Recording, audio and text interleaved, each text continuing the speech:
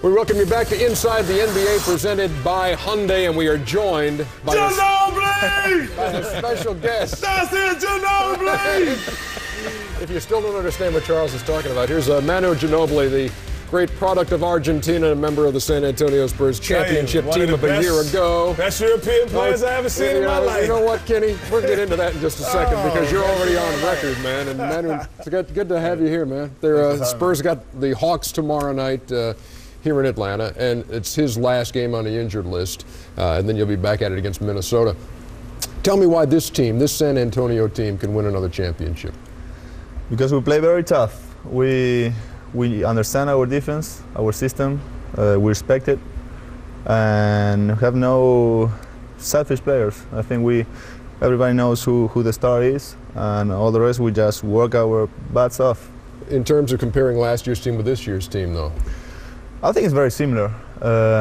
It's younger, probably a little less experienced, but Papi's been very clear about what he wants, the way we have to play to get there, and we're trying to do it. I know these guys have a bunch of questions, but before we do that, we must, this isn't the first time he's gone crazy saying your name, and as you're probably well aware. I heard about it. Here's some of the, in case you did more than just hear about it, here are some of the best. Points and 11 rebounds. What was I screaming in the green room tonight, Kenny? And you made fun of me last week. I'm hungry. Ginobili! Ginobili! Manu Ginobili! Ginobili! Ginobili! He's moving up my list, and that's AK-47. That's Karolinko, because we just saw. Oh, Ginobili! Well, I'm gonna tell you, he's number 7 right now. Oh my God! Ginobili! Ginobili! I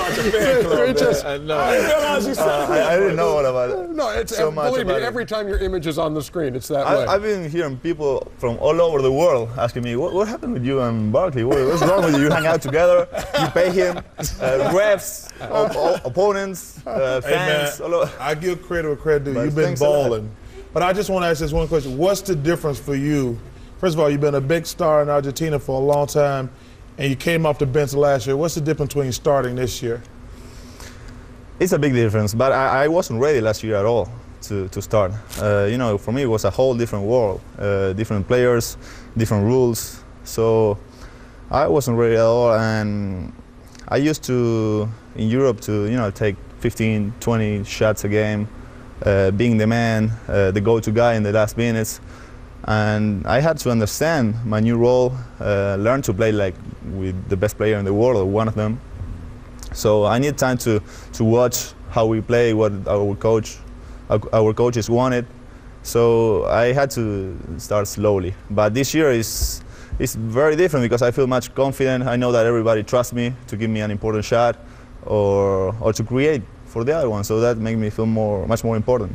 Yeah, everyone talks about how difficult adjustments are. What's been the easiest adjustment in Europe from going to European basketball or the NBA?